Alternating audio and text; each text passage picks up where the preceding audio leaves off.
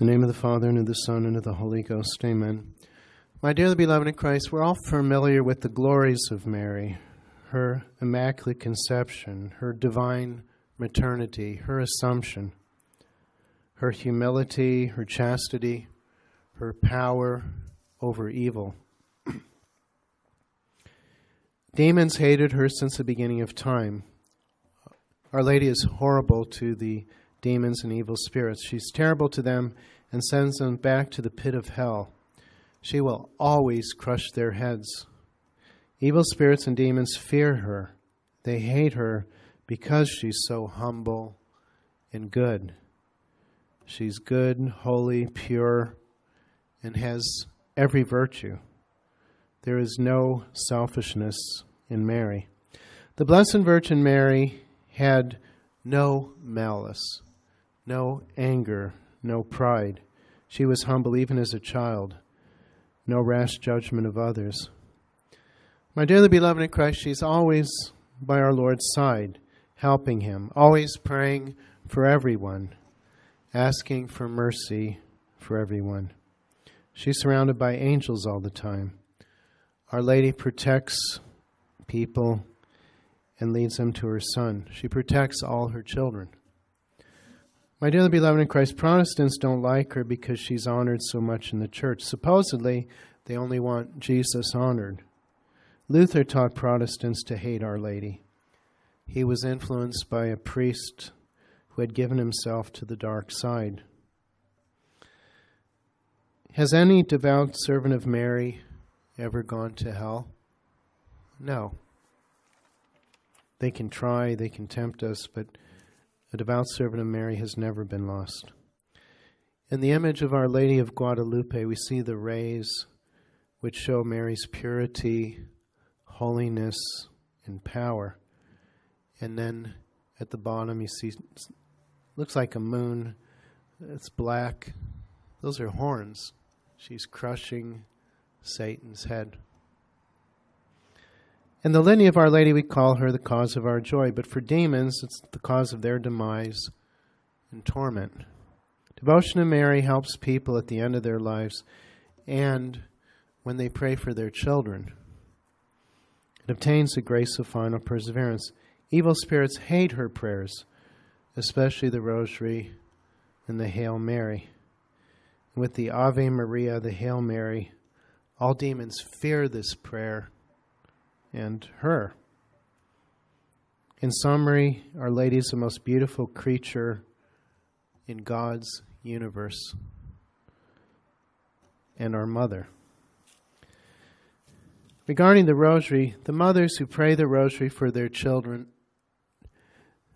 have a chance, even if they've gone astray. Our Lady protects those who pray the Rosary. It protects us from sinning. It's Our Lady's favorite prayer. She wants people to pray it all the time. The Rosary should be prayed by families, the youth, and priests. For Satan is stealing souls every day. Many go to hell. Keep praying the Rosary. It keeps people from falling into hell. If people pray the Rosary, they're saved from the grips of hell.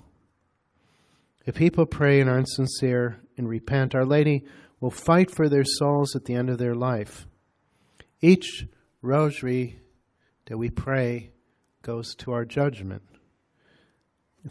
We receive little graces or many, many graces, depending on how many you say in a whole lifetime. When we pray the Rosary, Our Lady protects us and sends graces down to help us. If we say many rosaries all through our lives, the Blessed Virgin Mary will be there at the end of our life, and she will help us not to lose our soul. Demons try to prevent us from praying the Rosary because it saves souls, snatches souls from hell. It converts sinners. What will happen if we neglect praying the Rosary? We won't be protected. We will sin easier. The evil spirits scream when they see the Rosary, even before people begin to pray it. They tremble when we begin to pray. The Rosary makes demons feel bad. The prayers torture them. It's like fire and like daggers. They hate those beads. The rosary attacks Satan and all the demons. It weakens them. They hate it. The rosary should be taught to even little children. When Our Lady of Fatima told Lucia that the rosary would have special efficacy in these times, she meant grace, power, and protection. The Blessed Virgin Mary said that many souls were being lost and emphasized the children especially.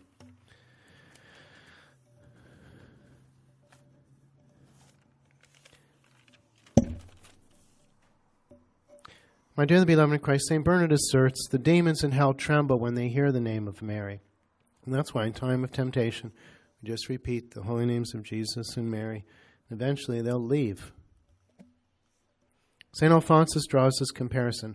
When Holofernes planned to capture the city of Bethulia, he first cut off the aqueduct by which the inhabitants received their supply of water. In like manner, the evil one first does his utmost to rob souls of their devotion to Mary. And after he has deprived them of this channel of grace, he can easily bring them under his power. He endeavors to rob both the just and sinners of their devotion to the Mother of God, or at least to weaken it.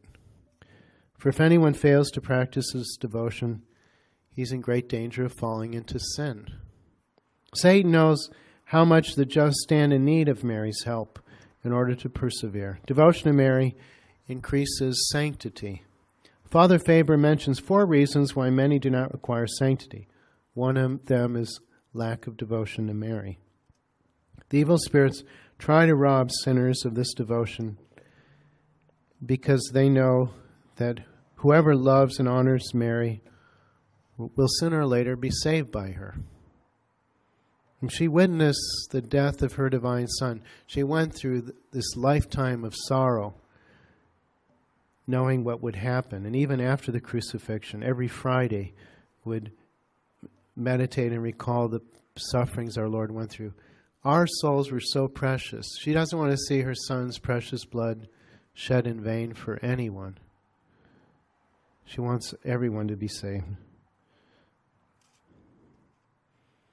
No matter how low a sinner may have fallen, he should never give up venerating Our Lady, but should pray to her daily.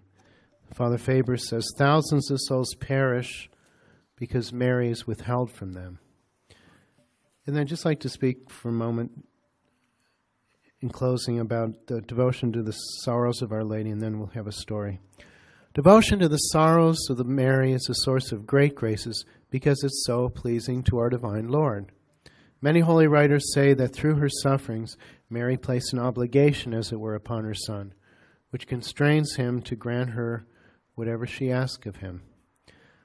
Our Lord once said to Veronica of Benasco, "My daughter, the tears you shed in compassion for my sufferings are pleasing to me, but bear in mind that on account of my excessive love for my mother, the tears you shed in compassion for her sufferings are still more precious." There are indeed few devotions for which our Lord made greater promises than this one, and there are few more pleasing to him. Through her martyrdom, Mary has become in a special way the comfortress of the afflicted. We say that in the litany, comforter of the afflicted, pray for us. It was by her own experience of sorrow that she was taught the empathy which enables her to comfort her children in all their afflictions. God gave her a mighty and empathetic heart for this great task. For all God's children, the way to heaven leads across the Mount of Calvary, the way of trial and suffering. In the company of our sorrowful mother, we walk more easily, fight more courageously, and suffer more patiently, perseveringly, and joyfully. For she holds us up, and she holds before us not only the example of the sufferings and death of her divine Son, but also the victory, the joy, and the glory which he has won by his sufferings. How often do we grow impatient, faint-hearted, despondent, or inconstant in suffering, without endurance, without resignation, full of complaints and murmuring. Let us deeply engrave in our hearts the sorrows of Mary, for she, our sorrowful mother, ever our model in suffering, in the patient endurance of trials, and in the humble acceptance of sorrows and afflictions. When our Lord lays a heavy cross upon your shoulders, turn to our sorrowful mother, and you will obtain consolation and strength to carry the cross patiently, bravely, and meritoriously. Devotion to the sorrows of Mary should be practiced especially by souls who wish to rid themselves of sinful habits. This devotion nourishes the spirit of compunction, affords great consolation, and strengthens confidence in God's mercy, draws down special protection from Mary in the hour of temptation, and preserves a converted sinner from relapsing into sin. The graces which our Lord promised to those who are devoted to the sorrows of his blessed mother are very great. St. Alphonsus, in one of his discourses on the sorrows of Mary, states, "It was revealed to St. Elizabeth that some years after the Blessed Virgin was assumed into heaven, St. John, the beloved disciple, had an ardent desire to see her again. This favor was granted him. His dear mother appeared to him in company with our divine Lord. Then St. John heard Mary asking of her son some special graces for those who were devoted to her sorrows. Our Lord promised the 4 following graces. First, those who invoke the Heavenly Mother through her sorrows will obtain true sorrow for their sins before death. Second, our Savior will protect them in their tribulations, especially at the hour of death. 3, he will impress upon them the memory of his passion and will reward them for it in heaven. And then 4th, he will commit such devout servants to the hands of Mary, that she may dispose of them according to her pleasure and obtain for them all the graces she desires. Besides these great graces, Father Faber enumerates others which are obtained through devotion to Mary's sorrows. This devotion has a remarkable connection with great interior holiness. It reveals the emptiness of worldly joys. It gives us a permanent share in the sorrow for sin, which Jesus and Mary felt. And then lastly, it communicates to our souls the spirit of the cross and gives us the strength to endure our own sufferings with resignation to the holy will of God.